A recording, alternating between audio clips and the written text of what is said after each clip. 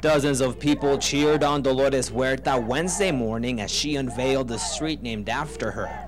It's one of many accolades the civil rights icon picked up along her most recent visit to the valley. Having this big major street named in my name really signifies the path to justice for farm workers. Her fight for rights also includes the DREAM Act and her support for dreamers.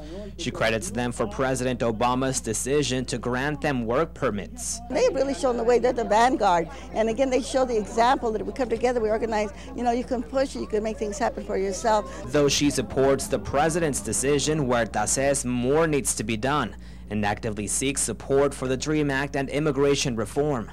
However, the 82-year-old says this can only happen with voters at the polls. And please get involved in the civic process. Please get out there, make sure you register to vote, make sure you get your parents to vote so we can get really good public officials that will represent us. In Wesco, Rafael Carranza, Action 4 News.